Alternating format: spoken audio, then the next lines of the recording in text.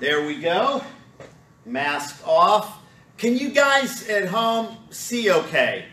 You can maybe put in the comments if you can see, if you can read the screen and if you can see me. I know last time Chris was kind of in the dark and the screen didn't show up very well. We're working on this technology. We don't have, we're a small church and we don't have any tech gurus here anymore. So we're doing the best we can. I'm grateful to Chris and Fern for doing what they're doing. And hopefully you guys can hear and see, and we're going to get started. I really wanted to preach this Sunday about the Ohio State Buckeyes. I just couldn't find a verse.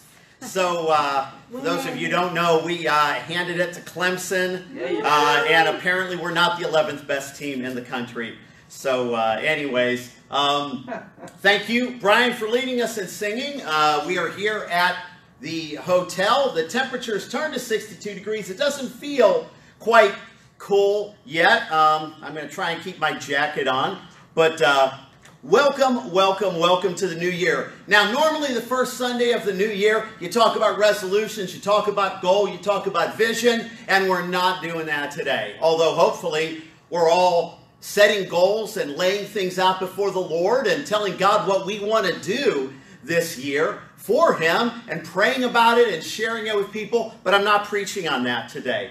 And I want to actually tell the people at home what verses we're going to. In case you can't see what's up on the screen, you can get a head start there. We're going to look in John 11, John 14, John 20, Luke 7, and Mark 9. So if you jot that down, you're going to find out where we're going as we're going. So you're ahead of the curve and can turn your Bibles there. What I want to do is, I'm going to do a couple of sermons this year on some of the minor characters in the Bible. When I say characters, I don't mean that they're fictional. I mean they're people that are in the stories that the Holy Spirit is telling us, who aren't the big folks. You know, not Peter, not Paul, not Mary, the people in the Bible, not the 60s group that sang Puff the Magic Dragon. You know, not Moses or Abraham or Esther or Ruth, who you could do a whole series on those people. You could probably talk about Peter for months, Paul for months. But we're talking about the kind of people that you could read everything about them in one good quiet time. And today who I want to talk about is Thomas. Not necessarily because that's my last name. He is someone in the Bible that it doesn't say a lot about. Now when we think of Thomas, what is the first word that pops into your head? Doubt. Doubt. That's right. What does everybody call this guy? Doubting Thomas. Doubting Thomas. What a horrible nickname. Have any of you ever gotten a bad nickname given to you? Yeah. What? I can't say it. You can't say it. Okay. Anybody want to share a bad nickname that got stuck on them? Stutters. Huh? Stutters. Stutters. Oh, that's sad. Kim. Oh, freshman of the freshmen. Freshman of the freshmen. Very forgetful. My son, when he was a freshman in high school, got that nickname freshman, and when he was a senior, they were still calling him freshman. I had a lot of nicknames growing up. Probably the worst, on the very first day of baseball practice one year, somebody tried to give me a wedgie. And so from then on, I was known as Joe Wedgie or Wedge. Yeah. From one incident, there's a guy by the name of Bob Crable, who was an All-American football player at Notre Dame, first-round draft pick for the Jets. I haven't seen him in 40 years. If I saw him today, he would call me Wedge. Thomas, Doubting Thomas, what a lousy nickname. The word Thomas in Aramaic is the word for twin. And the word Didymus is the Greek word for twin. He was a twin, apparently. That was what they called him. We don't know a lot about Thomas. He's mentioned once only in Matthew, Mark, Luke, and Acts. He's only mentioned one time in each of those books in a list of the apostles. If it weren't for John, and he's never listed or mentioned anywhere outside the Gospels and Acts, so if it weren't for the Gospel of John, we would know nothing about Thomas during the ministry of Jesus. Now, what does history tell us about him? History tells us that it looks like he traveled to India, preached the gospel in India, arrived there in the early 50s, probably in Kerala, and was martyred in the early 70s. Now, You might think, well, what about the Gospel of Thomas? I've heard about the Gospel of Thomas. The Gospel of Thomas was written 80 years or more after he died. Certainly wasn't written by him. It was a Gnostic text that they just stuck his name on. And it has some really bizarre things. It's not a gospel at all. There's no life of Jesus, no history. It's just 114 disjoint sayings. And the very last one is this. Simon Peter said to them, "Let Mary go away from us, for women are not worthy of life." Jesus said, "Look, I will draw her in so as to make her male, so that she too may become a living male spirit similar to you. Every woman who makes herself male will enter the kingdom of heaven." Ironically, this is one of the texts that Dan Brown said was taken out of the Bible because it promoted the divine feminine. Ladies, are you feeling elevated and divine from this passage? No. This is just a nonsense book, has nothing to do with Thomas, but you've probably heard it. Anyways, today we're going to talk about Thomas, the value of doubt. And we're going to look at the three passages in John where we see something about Thomas in chapter 11, 14, and 20. He's also mentioned in chapter 21, but again, it's a list of the 7 guys that went out fishing with Peter. You know, when he went out to catch the fish, and Jesus says, "Have you caught any fish?" And then they come back to shore, and he says, "Do you truly love me?" And Peter says, "You know, I love you." And he says, "Feed my sheep." Thomas is one of the guys. Doesn't tell us much. So go ahead and turn to chapter 14 of John, and we're going to read from there. Jesus says, "Do not let your heart be troubled. Trust in God, trust also in me. In my Father's house there are many rooms. If it were not so, I would have told you. I'm going there to prepare a place for you, and if I go and prepare a place for you, I'll come back and take you to be with me, so that you may also be where I am. You don't know the way to the place where I am going." Thomas, there's our guy Thomas, said to him, "Lord, we don't know where you're going, so how can we know the way?" Jesus answered, "I am the way, and the truth, and the life. No one comes to the Father except through me. If you really knew me, you would know my Father as well. From now on you do know him, and you have seen him." Verse 8, Philip said, "Lord, show us the Father, and that'll be enough for us." Jesus answered, "Don't you know me, Philip, even after I've been among you such a long time?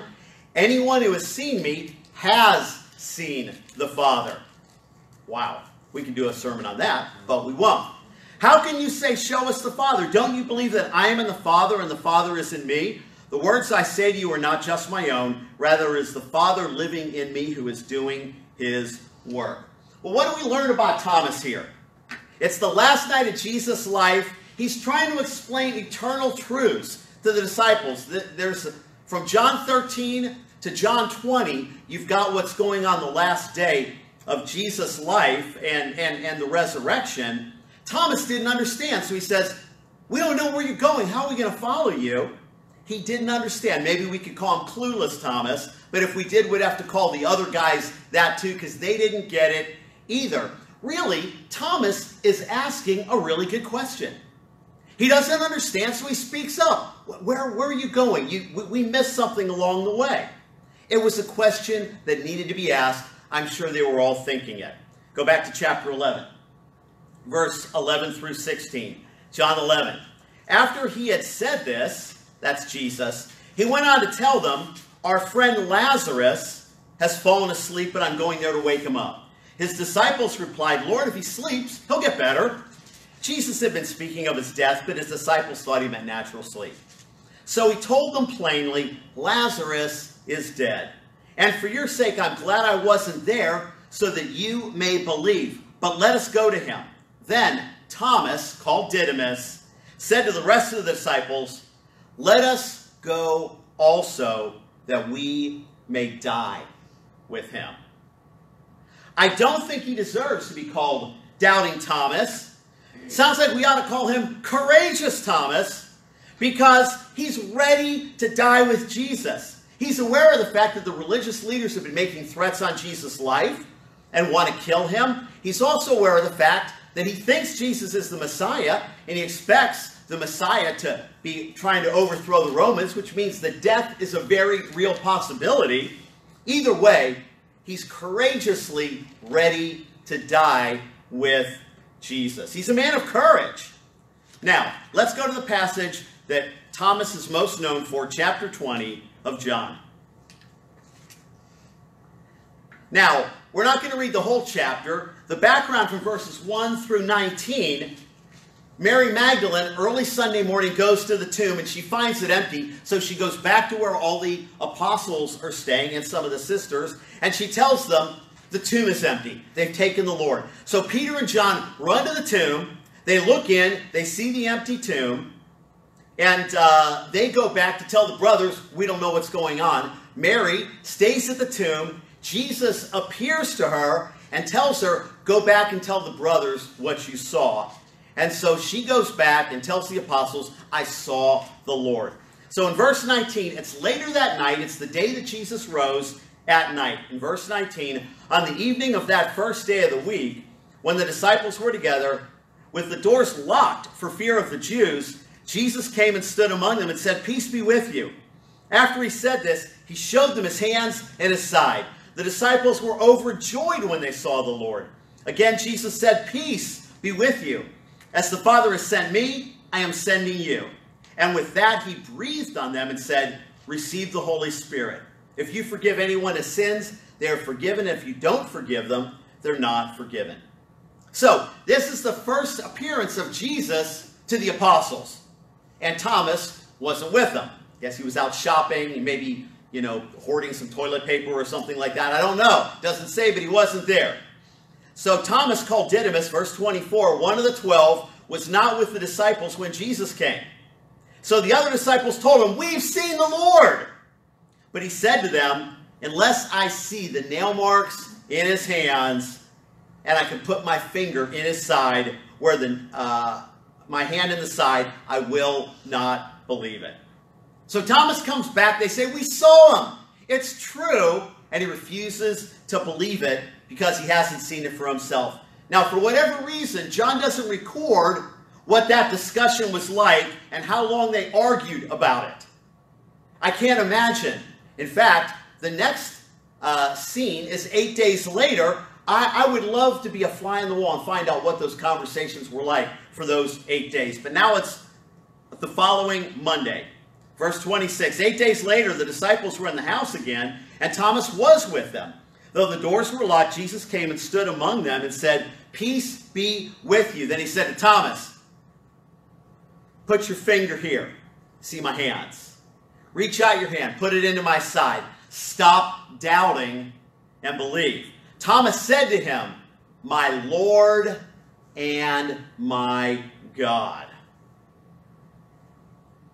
Then Jesus told him, because you have seen me, you have believed. Blessed are those who have not seen and yet have believed. Jesus did many other miraculous signs in the presence of his disciples, which are not recorded in this book. But these are written that you may believe that Jesus is the Christ, the Son of God, and that by believing you may have life in his name. The NIV says, stop doubting and believe. Now, Jesus was speaking in Aramaic, so whenever we read the words of Jesus, it's their translation from what he said in Aramaic into Greek. And in the Greek, it literally says, become not unbelieving, but believing. Stop doubting and believe sums up the message, but he's not telling Thomas a one-time thing. Believe what you're seeing right now. He's saying, you be a believer. Be believing. Be faithful. Now, question. How did Thomas go from being courageous, ready to die with Jesus, to refusing to believe that he rose from the dead? How did that happen? This is a guy that says, yes, I'll die for him. Jesus didn't meet his expectations. He didn't expect Jesus to die. Certainly not a criminal's death on the cross. He expected him to come and conquer the Romans. That was what most Jews believed about the Messiah, not the shameful death of a criminal followed by a resurrection, which nobody expected. Let's talk about the value of doubt. I want to answer a couple of questions. Number one, what is doubt? 2, where does it come from? 3, who has doubts? 4, we're going to look at 2 wrong ways to deal with doubt. And then last, we're going to look at the right way to deal with doubt. Well, what is it? We usually say it's an intellectual problem, something we're struggling with in our mind, but it never is really. It might have its roots in some intellectual things, but really, our doubts are always rooted in our feelings, our emotions, something that doesn't sit right with us. We say it's intellectual, but it really isn't. We struggle to believe something that we already believe, or we're struggling to keep believing something, but it's deeper than that. Sometimes it's not even something we can consciously describe. We just have a feeling and we're kind of drifting away. Well, where does it come from? Doubt comes from one of two places: unmet expectations or an unwillingness to surrender. Unmet expectations or an unwillingness to surrender. Yeah, we tell ourselves that we have these intellectual problems, but we have emotions. We're hurt. We're disappointed. There's something that didn't go the way we thought it should, and doubts start to creep in, or we just realize we don't really want to surrender to Jesus. Because, let's face it, that's hard. Well, who has doubts? Who has doubts? Anyone. Yes, everybody has doubts. Everybody not named Jesus has doubts. Do you ever feel like you were a bad Christian because you had doubts? Yes. You know, Thomas, maybe we are bad Christians, but not because we have doubts. Thomas was with Jesus for 3 years. He saw tons of miracles. He saw his life. The brothers and the sisters said, "We saw Jesus," and he still doubted. Maybe he's just weak, but I don't think so. Because a few chapters earlier, he was ready to die. He was struggling. Stop doubting and believe. Does this mean we should never have doubts? Chris is shaking his head. No, I don't think so. Does this mean, is Jesus just telling Thomas, just shut up and believe? People often misinterpret what Jesus says here. There's a strange belief by many Christians that you should never doubt and that you just need to shovel those doubts out of your mind. Have you ever met anybody who never doubted? No. It takes a certain kind of foolishness to never doubt anything. It means you don't use your brain. Have you heard this one? Believe your beliefs and doubt your doubts. Don't believe your doubts and doubt your beliefs. It's a catchy slogan, isn't it? It's not biblical. That is, in effect, essentially saying, close your eyes, close your ears, go la, la, la, la, I believe, I believe, I believe. Does that make you feel better? No. It doesn't. It doesn't work. When Fern was a young Christian, she had doubts. And she was rebuked for not trusting God. And she felt like she was a bad Christian. Let me tell you who's a bad Christian. Someone who won't repent. Someone who quits. Someone who stops loving Jesus. Someone who doubts. You know what we call a Christian who doubts? A Christian. Because every Christian has doubts. It's just a part of life. Thomas was one of the 12 apostles, the guy who went to die in India, and he doubted Jesus. But other great men and women in the Bible didn't have doubts, did they? Abraham never had doubts? No. He was so insecure about God taking care of him, he lied about his wife being his sister twice. Moses, the great lawgiver, was talking to the burning bush and made excuse after excuse because he didn't believe that God would help him. He argued with God. Amen. Gideon, God calls him and he says, I'm the wrong guy. I'm the last guy on the planet. So did God rebuke them and tell them, you are so stupid, you are faithless?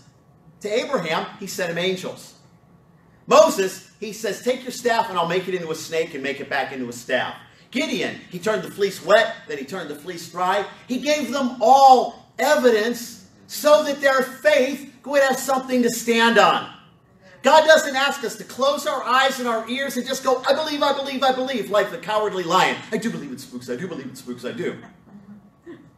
These were great men and men of faith, and there's women of faith in the Bible too. They had doubts. Who is the greatest person in the Bible not named Jesus? Who's the greatest person ever to live not named Jesus? John the Baptist. John the Baptist. How do you know that? Jesus told. Jesus said so. That's right. Turn to Luke chapter 7. John's disciples, verse 18. John's disciples told him about these things. Calling two of them, he sent them to the Lord to ask, Are you the one who was to come, or should we expect someone else? When the men came to Jesus, they said, John the Baptist sent us to ask you, are you the one who was to come, or should we expect someone else? At that very time, Jesus cured many who had diseases, sicknesses, and evil spirits, and gave sight to many who were blind. So he replied to the messengers, go back to John and rebuke him for his lack of faith. No, he said, go back and tell John what you've seen and heard. The blind receive sight. The lame walk. Those who have leprosy are cured. The deaf hear. The dead are raised. The good news is preached to the poor. Blessed is the man who does not fall away on account of me. It literally is saying, blessed is the man who is not offended or scandalized, scandalizo, on account of me. After John's messengers left, Jesus began to speak to the crowd about John. What did you go out into the desert to see? A reed swayed by the wind? If not, what did you go out to see? A man dressed in fine clothes? No. Those who wear expensive clothes and indulge in luxury are in palaces. But what did you go out to see? A prophet? Yes. And more than a prophet. This is the one about whom it is written, I will send my messenger ahead of you who will prepare your way before you. I tell you, among those born of women, there is no one greater than John. Yet he who was least in the kingdom of God is greater than he. The greatest person who had ever lived up to that point in time was John the Baptist. Jesus said so. And John, think about who John is. He's the forerunner of Jesus. He's a prophet. He's the second coming of Elijah, the fulfillment of that. He's lived a life totally committed to God. He's out in the desert eating bugs and honey, and now he's in prison. He's given everything to God, and he starts to wonder while he's in prison, is this really worth it? I've been living in the desert. I've been eating bugs. I've never had a date. I'm in jail. I'm probably going to die in jail. What if Jesus isn't the Messiah? What an idiot have I been? He had doubts. The greatest guy who ever lived up to that point. And he's doubting Jesus while Jesus is there. How does Jesus answer? Rebuke him? Call him weak and uncommitted? No. He reminds him of all the reasons he has to believe. He gives him evidence. He says, deaf hear, the blind can see, the sick are cured, the dead are raised. Don't be offended because of me. Blessed is the man, is the person who is not scandalized by me. If the greatest man who ever lived have doubts, do you think that you and I aren't going to have them too? The question's not, are we going to have doubts? The question is, what are we going to do with them? Yeah. Amen. What are we going to do when we have doubts? We saw what John did. We saw what Thomas did. John sent his messengers to Jesus. Thomas expressed it to the guys. How about Peter? Remember Peter? Jesus said to him, oh, you of little faith, why did you doubt? When did he say that to him? Right up here, right? When he sunk. Now, wait a second. He's rebuking his lack of faith for not walking on the water? That's an impossible thing. Think about it. He's not only seen Jesus do miracle after miracle after miracle, he just saw Jesus walk on the water, and he walked on the water. Why doubt then? He's saying, why would you doubt? You did it. Peter's problem wasn't doubt. Peter's problem was that he got scared.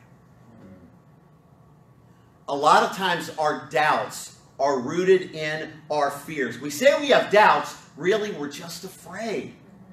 Afraid of what? Afraid of what might happen to us. You know, God might ask us to do something we don't want to do. What if I never get that good job that I want? What if I never get married? What if I get sick? What if I die? What if my spouse dies? What if my kids die? Fill in the blank of the things that cause you fear. And fear can cause good men and women to doubt God. But we're not really doubting God. We're afraid of what God might do. But the fact is, everybody has doubts, so we have to get used to them. You're going to have doubts. Peter, John, Thomas, Moses, Abraham, they all had them, but they all overcame them. Now let's go back to Jesus and Thomas in chapter 20. Look what Jesus does. He gives real evidence. He says, go ahead, stick your fingers in. I'm cool with that. Stick your hand in my side.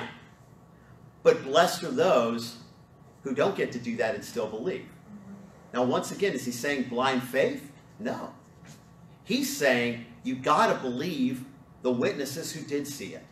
See, Thomas's problem is he should have believed Mary Magdalene and the other apostles when they said, we saw him. Because he had every reason to believe them. But, to Thomas's credit, as soon as he saw Jesus, he didn't stick his fingers in, did he? He didn't follow through. You know, his big talk, he backed down real quickly. How many times do we talk big and then realize, yeah, I shouldn't have said that? He says the most amazing statement of faith about Jesus in the entire Gospels. My Lord and my God. You know, there's lots of passages that teach indirectly that Jesus is God. Right before Abraham was born, I am. Here he literally calls him my Lord and my God. Thomas repented of his doubt. Is it bad to have doubts? Is it wrong to doubt? Are they good or bad? Well, it depends. Depends on what you do with them. Is water good or bad? When you're thirsty? Very good. When you're drowning? Very bad. Doubt forces us to examine our beliefs to make sure that they're true. And when we make sure that they're true, our faith becomes stronger. Yes. Doubt is necessary for faith. If you have a faith that's never been tested, never been tried, never been put through the fire, how do you know it's genuine? Yeah. Our faith has to be tested. Imagine that they never test a boat for water safeness before they put a bunch of people out in it. That'd be crazy. But doubts can be bad. Doubts can be very bad. They can paralyze us. They can make us ineffective. And yes, if we have doubts, we're in good company. But if you have had the same doubts for months or years, the problem is you. God does not intend us continually living with doubt. God wants us to work through our doubts, find out what's true, believe it, and move forward. And frankly, some things need to be doubted, right? You get emails all the time telling you stuff that you ought to doubt. You know, does anybody know who these people are? And I hope you don't. I'm glad. No one should know who these people are. I'm embarrassed to say that I do. There was a TV show that my daughter and her husband like, and so we watched it with them when they came to visit. It's called 90 Day Fiancé. It's the worst brain rot on television. I love that show. Yes, if you want to feel better about yourself because you want to see the worst people on earth, watch that show. But every time I watch it, my IQ drops a point. This is a guy named David, I think, right? And Lana. David is an American with a very bad toupee. Lana is a lady in Ukraine who's been catfishing him and getting thousands of dollars from him. He kept sending her money. He went all the way to Ukraine to meet her. She didn't show up. So he hired a private investigator because she must have not known the right place to go. So he finds out that she does exist and that she has profiles on just about every dating site that there is while she's supposedly committed to him. So what did he do? He said, well, forget her. Nope. He kept sending her money. He went back to the Ukraine, met her, tried to give her a kiss, which she kind of dodged him. Just a couple tiny hints, right? You know, like maybe she just wants to be good friends. Guys, you ever had the good friends talk? I've had a bunch of them. So what did he do? After 2 days in Ukraine, he proposed. Gave her a ring.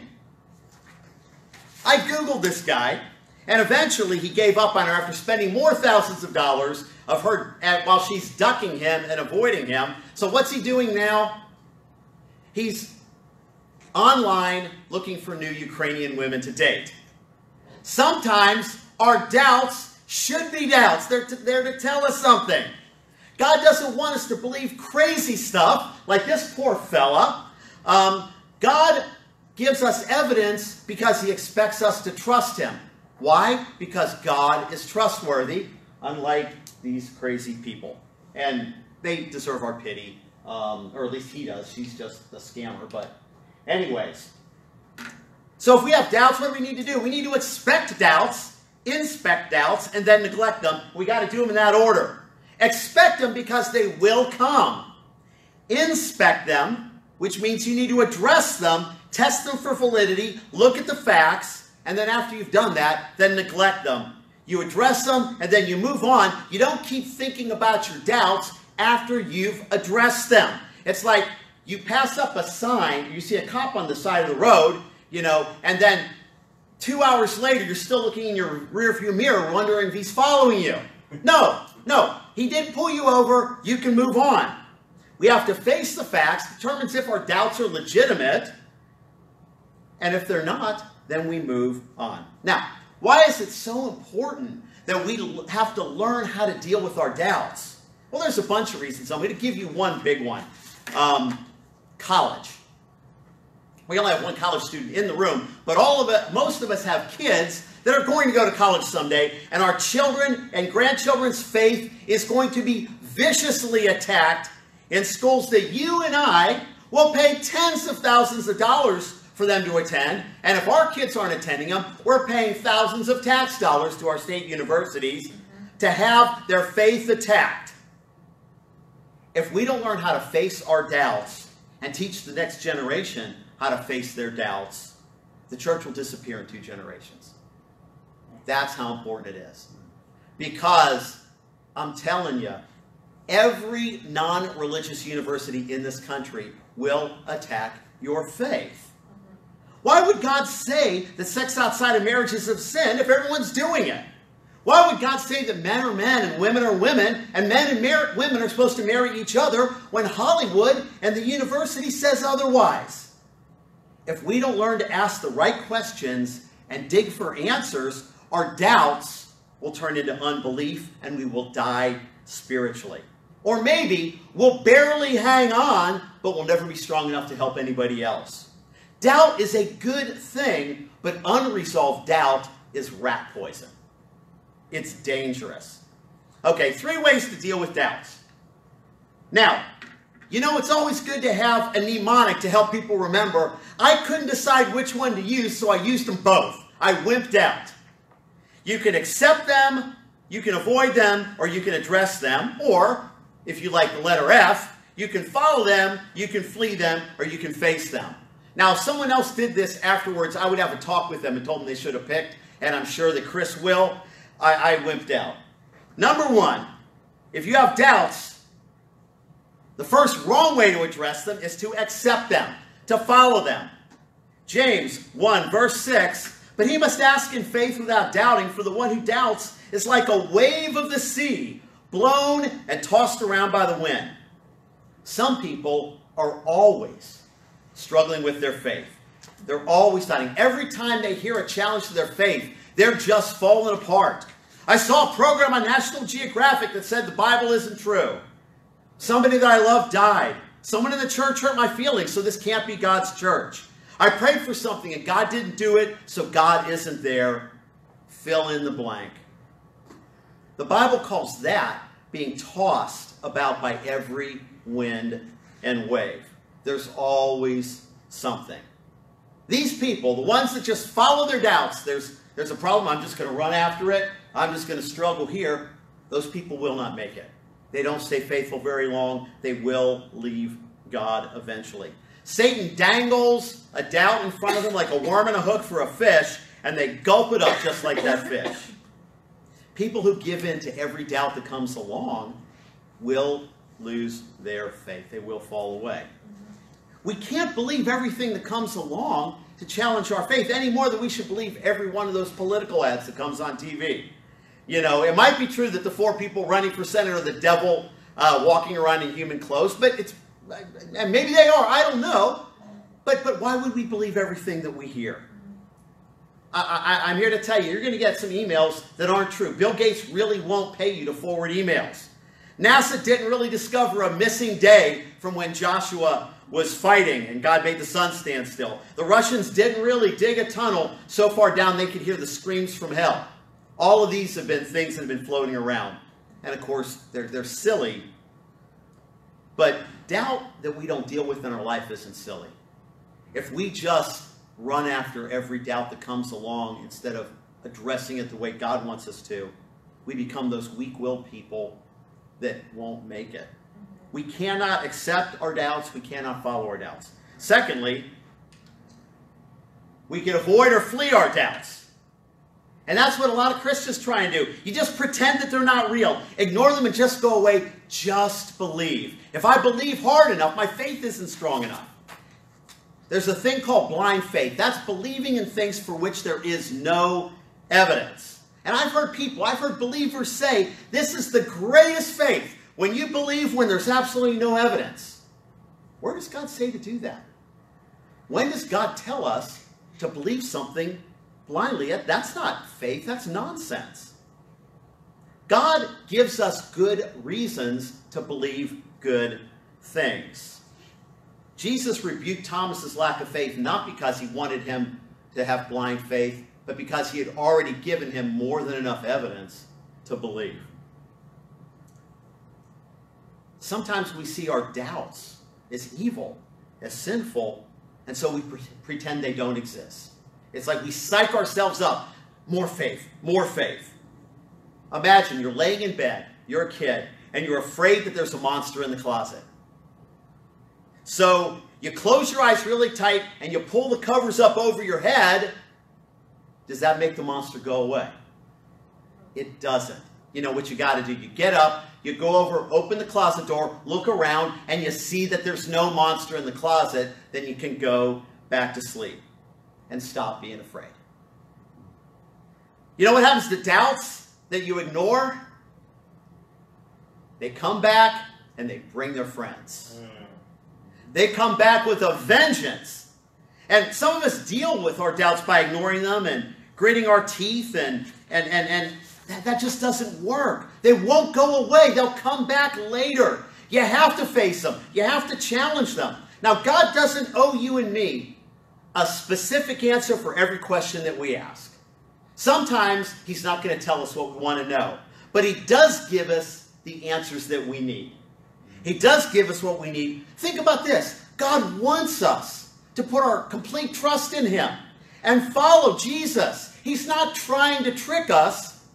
It's in his best interest to help us overcome our doubts. He will always give us what we need to overcome our doubts. It's not consistent with his desires to keep us in the dark. But we have to be looking for his answers. And they won't always be the same thing as our answers, will they?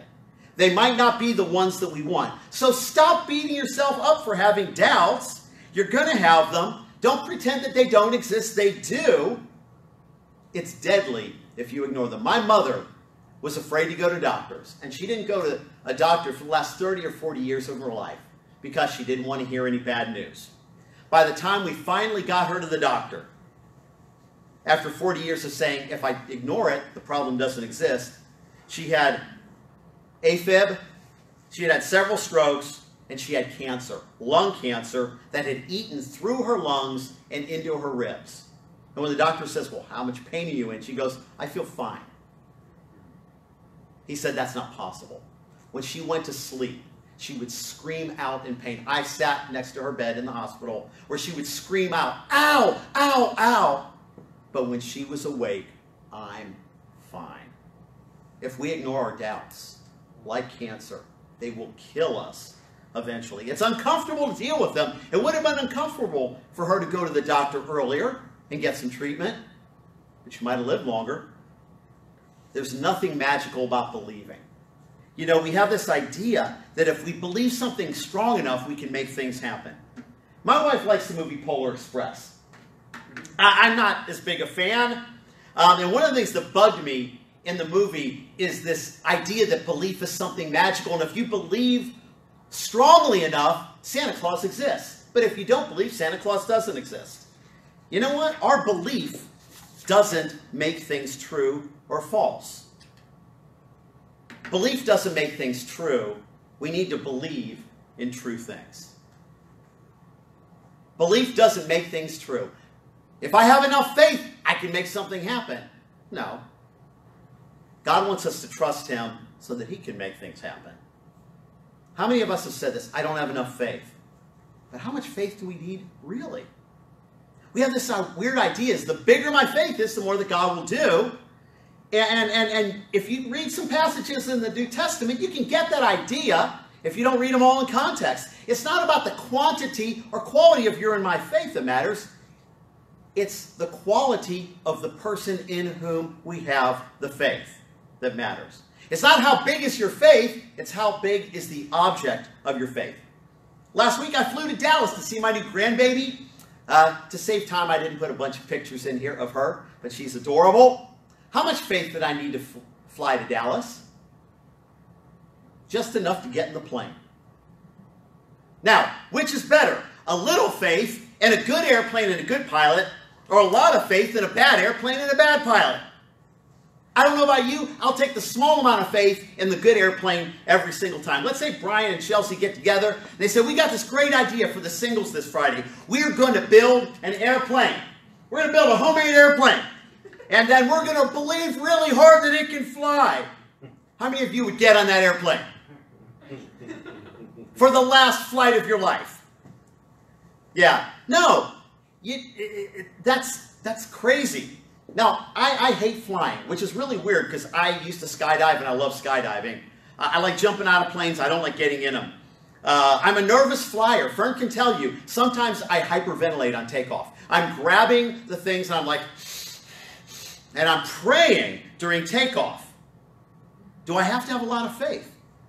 No. The guy next to me, when I flew to Texas, when I was there, I'm like, and I'm just breathing. We hit that bump. He slept the whole way. You know, we both got there equally safe.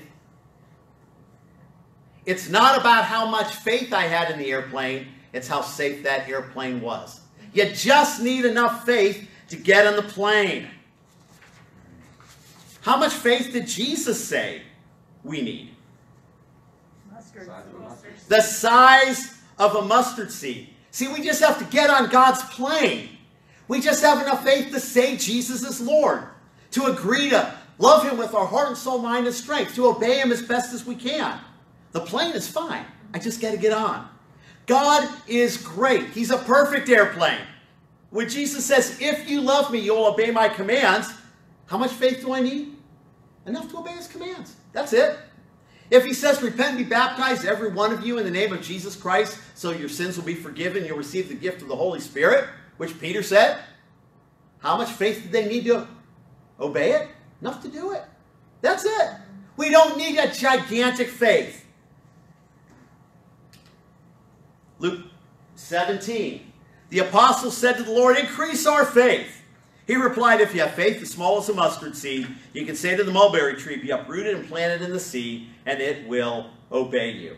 When the apostles asked Jesus to increase their faith, he goes, you don't need that much. You just got to have a little bit of faith in the right things. A sufficient faith in a big, great God. Have you ever seen somebody at church? They're always happy. They're fired up. They want to be there. They just seem to be doing awesome. You say, hey, come on, we're going to all serve on Saturday, and they show up. And they're hugging everybody, and they're fellowshipping, and they're singing loud. And then one day you look around, and they're gone. What happened? I say that there were feelings and doubts under the surface they never addressed. They put on a happy face, and one day they said, you know what? I quit. You win. Don't avoid your doubts. Don't flee your doubts. The thing we have to do, lastly, is address them. Face them. If we follow our doubts, we'll die. If we flee our doubts, they'll keep coming back until we get crippled by them or follow them. The answer is to face our doubts.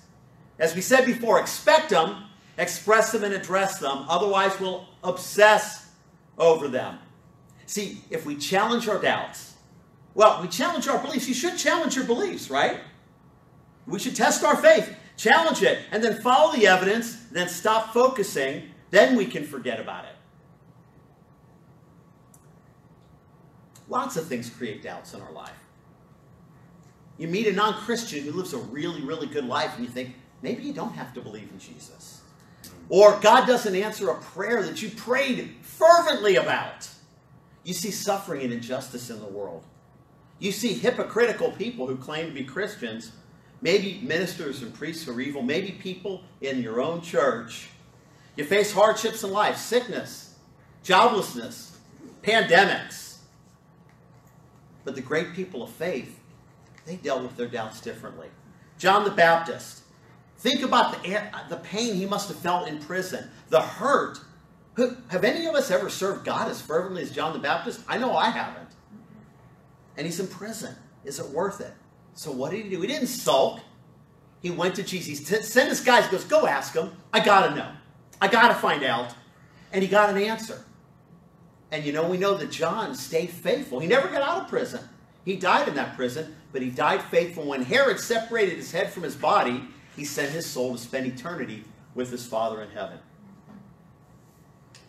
We need to talk to God about our... Whoa. There we go. Number one, we need to pray our doubts. How many of you have ever written Scripture? How many of us are authors of the Bible? Anybody? Written Scripture? No, written them. No, I write them out. Oh, you write them out. No, I mean, I've been an author of Scripture. I should ask it more clearly. None of us are an author of Scripture. Think about the Psalms. These are prayers to God that God had these people write them down to be in the Bible. Did you ever read some of the crazy things that they say in their prayers to God? They complained, they accused God, they celebrated the death of children. A lot of wrong things that God did not approve of were written in these Psalms. Why? Because prayer is how we get real with God. The guys who wrote those Psalms told God about their doubts. And why not? God already knows what you're thinking. He knows what you're feeling. You're not going to weird him out when you say, God, I don't think you exist. God, I don't think you love me. God, I don't think anybody loves me. Whatever it is, he let the psalmist, he says, you guys have some weird things going on in your head. Write them down so Christians 3,000 years from now can learn from them. To learn how to pour out their hearts to me, even if it's something wrong. You know, back in the 90s, it became popular in the church to say, feelings aren't right or wrong, they just are. That's the dumbest thing I've ever heard. Lots of feelings are wrong. We feel a lot of wrong things. Well, I mean, if I feel like I want to punch Chris in the face, that's wrong. There is no place that's right. He's bigger than me. I wouldn't do it anyways. The psalmists prayed through their doubts. We need to pray to God. Talk to God about our doubts. I wish we had time to read Psalm 73. We don't. Go back and read Psalm 73 and look at some of the things he pours out to God. Secondly, we got to go to Scripture. Remember when Jesus was in the desert and Satan's trying to tempt him with what? Doubts. What did he say to him? If you're really the Son of God, you can turn the stones into bread.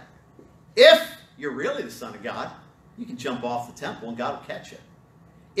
He was trying to tempt Jesus with doubt. And we know what Jesus did. He quoted Scripture back to Satan and he obeyed those Scriptures. See, the demons study us. And when did it say Satan did after Jesus quoted the 3 Scriptures? He left him until a more opportune time. The demons study you and me.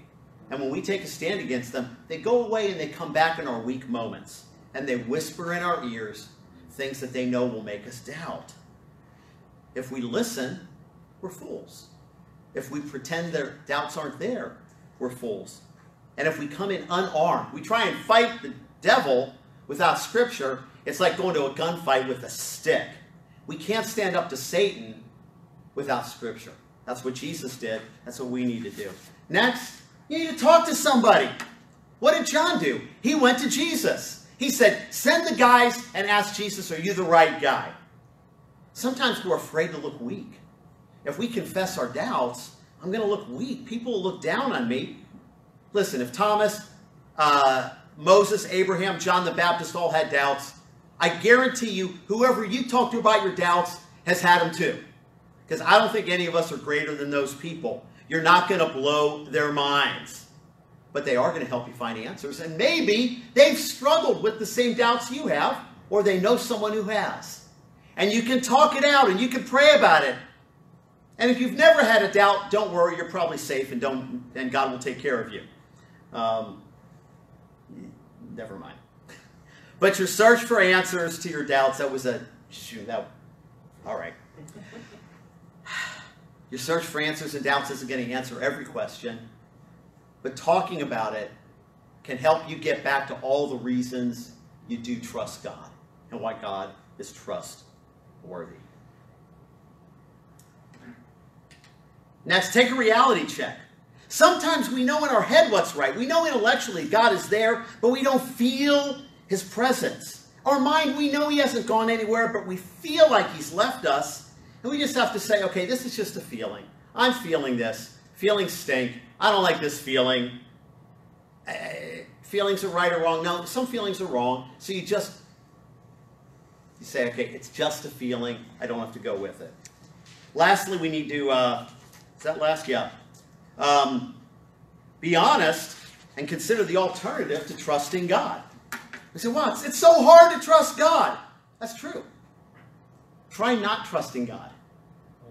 That's worse.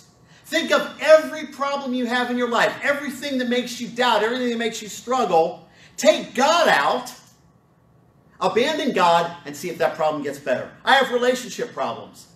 If God is not at the center of my life, will my relationships get better or worse? We know the answer. I have money problems. Hey, if God's not at the center of my life, is my finances going to get better or worse? We know how we spend money without God. Evil and suffering in the world. I don't like the way God's running the world. Okay, there's no God. Now what's your answer for evil and suffering in the world? You don't have one. If serving in God's kingdom is hard, try being self-focused and see if your life gets better or worse. Serving is hard. Being selfish is harder. And it worked out for our Bible heroes, didn't it? Thomas doubted, but he was open about it. He dealt with it, said, "My Lord and my God," and went on to be a great hero of the faith who preached in India and died a martyr's death. Peter, Jesus said to him, "You have little faith, why did you doubt?" And you know what? That wasn't the last time Peter doubted. 3 times, I don't know the man, the night of the crucifixion. And yet he got over that, and just 7 weeks later, he preached to 3,000 people at Pentecost. And 10 years later, preached to Cornelius and the first Gentiles. He had doubts many times, overcame them. Faith is trust. We should trust people who have proven to be trustworthy. My wife, Fern, has proven for over 30 years to be very trustworthy. And if she does something I don't understand, it doesn't shake my trust in her. It doesn't shake my faith in her, because I know she loves me, I know she loves God, and I know she has my best interest at heart. If she does one thing that seems contrary to that, I know her well enough that I can trust her. God has proven Himself again and again. And the perfect answer to doubts is found in the father of the demon-possessed boy in Mark chapter 9. Verse 15, Mark chapter 9. As soon as all the people saw Jesus, they were overwhelmed with wonder and ran to greet Him. "What are you arguing with them about?" he asked. A man in the crowd answered, "Teacher, I brought you my son who's possessed by a spirit that's robbed him of speech. Whenever it seizes him, it throws him to the ground. He foams at the mouth, gnashes his teeth, and becomes rigid. I asked your disciples to drive out the spirit, but they couldn't." "Oh, unbelieving generation," Jesus replied. "How long shall I stay with you? How long shall I put up with you? Bring the boy to me." So they brought him, and the spirit saw Jesus and immediately threw the boy into a convulsion. He fell to the ground and rolled around, foaming at the mouth. Jesus asked the boy's father, "How long has he been like this?" "From childhood," he answered. "It has often thrown him into the fire or water to kill him. But if you could do anything, take pity on us and help us." If you can, Jesus said, if everything is possible for him who believes. Now get this. Immediately the boy's father exclaimed, "I do believe. Help me overcome my unbelief." He's on the Mount of Transfiguration. He comes down. The disciples are arguing. They couldn't heal the boy even though they had the power to do it. And he says, "Look, if you can help me, please. And he says, if. I don't think you fully understand who I am. Everything is possible. And what he said was brilliant. He goes, I believe, help me overcome my unbelief. It almost sounds schizophrenic. I do believe, but I also don't believe. And isn't that all of us? We have faith and we have doubts simultaneously. He just says it. He goes, look, I've got some faith. I don't have enough faith. Help me. Faith is not ignoring the facts and just believing. Faith is seeking the facts, embracing them, addressing our doubts, and then holding on to our beliefs and letting our faith become stronger. We test our faith, it survives, and it makes us stronger. It's up to us to face our doubts, address them, and then and only then we can forget them and we can move on to greater things. Amen. Amen. All right, now we're going to take the Lord's Supper.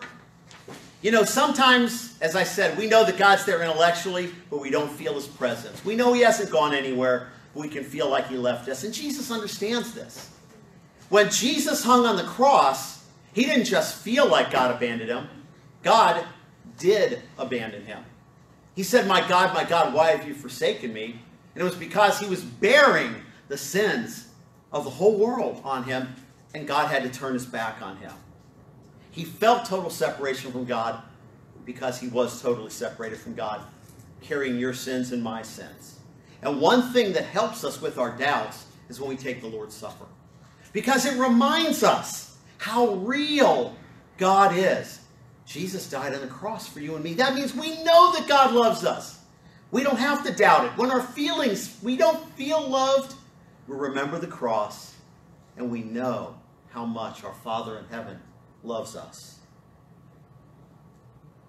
And then Jesus rose from the dead 3 days later. And when we doubt, does God really exist? Is he really true? Is he really powerful? We know all the evidence there was for the resurrection. It's like, yes, he is the King of Kings, the Lord of Lords. He made the ultimate sacrifice to prove it to us. That's the beauty of the Lord's Supper. We can remember the things that help us overcome our doubts. I'm going to pray for the bread. Then in a minute, we'll pray for the cup. Father God in heaven, we thank you for the body